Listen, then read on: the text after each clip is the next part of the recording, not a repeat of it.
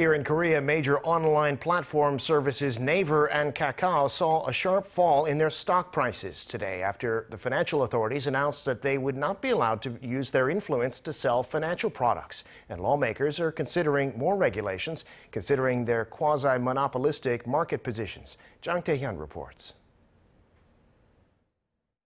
The stock prices of internet and social platform giants Naver and Kakao plunged on Wednesday after South Korean financial authorities placed new regulations on online platforms and lawmakers discussed their concerns over Naver and Kakao's market dominance.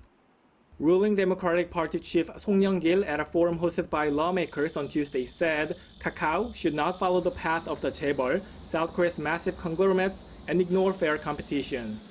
Other lawmakers at the forum added that they're concerned about moves by Kakao, which could abuse its position and attempt to raise service prices. The remarks raised fears that lawmakers could push additional policies to rein in the tech firm's influence. From a business perspective, it can be because of monopoly. And in terms of tax, it's collected based on the district subject to the jurisdiction. But that's not the case for e-commerce, and they're not properly paying tax. South Korea's leading social platform service, Kakao, plunged more than 10%, its biggest decline since 2012. Naver, which also hosts messaging platform Line, dropped by 8%.